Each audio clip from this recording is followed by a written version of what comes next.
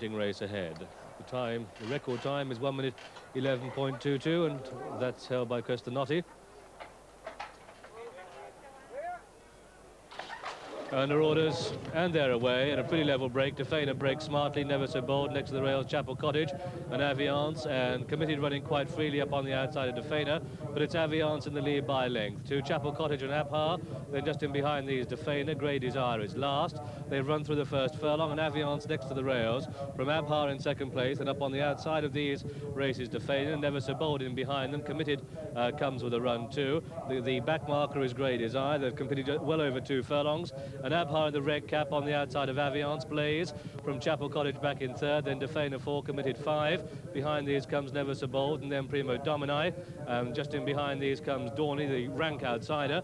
Just over 2 furlongs to race, and Abha goes for home. Paul Edery commits from Aviance in second place. Defena coming with a run. Chapel Cottage coming with a run. Never So Bold in the hoop sleeves. Steve Cawthon getting to work, coming on the inside of Committed, who has no more to offer. And with just over 1 to go, it's Never So Bold coming with a smooth run, and Never So Bold coming through to take up the running, and Never So Bold coming through with the winning effort. Never So Bold going on from Committed into Defena. Then comes Primo Domini, but it's Never So Bold, the champion sprinter now. Never So Bold wins this easily. Never So Bold is the winner. It's a photo for second between Defena and Committed, second and third. Then came Primo Domini and Chapel Cottage, and the early leader Aviance. Then came Grey Desire and Dorney and Abha. And so champion sprinting status must now be definitely on the crown. There is the head and the style of the champion sprinter, Never So Bold, owned in partnership by Mr. E.D. Kessley and Mr. George Tong, trained here at Newmarket by Robert Armstrong, ridden by Steve Cawthon, Steve's 94th winner of the season, and more importantly, as far as our champion sprinter,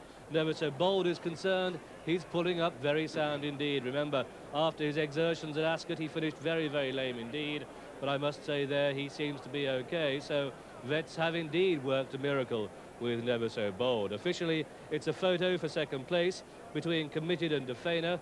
Defena and Committed in that photo, and let's just watch the horse turn round. And in fact, I may just have been preempting him. He is certainly, John Oaksey, looking a little bit sore.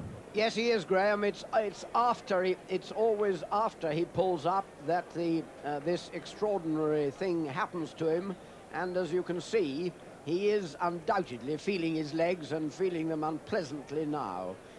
He's not, I wouldn't say he's yet as lame as he was at Royal Ascot, but, well, if he was in a sale just at the moment, you certainly wouldn't buy him. But don't feel too sorry for him. I've no doubt it is uncomfortable, but he recovers, touch wood, always has in the past, within an hour or so. Let's see how he won. And what a marvellous sight it is. Abha, once again, runs a tremendous race, as she did at Ascot, just going past Aviance there, with Chapel Cottage in third place, Defena fourth, and Never So Bold fifth with the white noseband as we join them. Abha goes on from Aviance, who's tried to make the running. There's a steward's inquiry, I've heard. I can't really think why, but maybe we'll see it now. Abha has gone just ahead of Aviance. Defena and Chapel Cottage are behind her. Chapel Cottage possibly doesn't get very much room there as Defena comes through. But now look at Steve Cawthon on Never So Bold with the white noseband just outside Defena and just about to press the accelerator on the fastest horse in Europe. And look at the result. Aviance can do no more over on the far rails. Defena can do no more, and nor can Committed, also in a white noseband, doing her level best behind, but there's only one horse in it. Never So Bold streaks away, wins exactly as Lester Piggott predicted he would win. He said he'd never be beaten again. Well, he's certainly not going to be beaten today. Committed and Defena disputing second place, but Never So Bold has sailed